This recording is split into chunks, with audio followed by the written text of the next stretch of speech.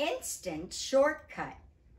And you know what? That's exactly what she is. She's a classic little pixie. And when you put her on, you truthfully do have an instant shortcut. Let me show you the inside. It's totally machine made, which I love because the price point is so great. In the back, she has a nice long stay that you're going to curve a little bit because that will hold your little shortcut right there. All right, let's put her on and we'll see.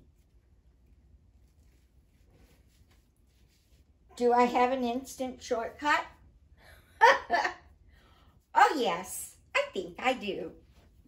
Isn't she adorable? We're going to take her up to my forehead, bring the little temple tabs around, and then they kind of go back. You can brush them back a little.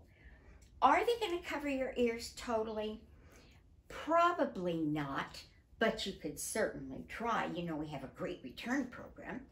And then with the bangs, she's layered, she's wispy, and tell you the truth, what I'd do with her, I'd put water. I have water in my little bottle.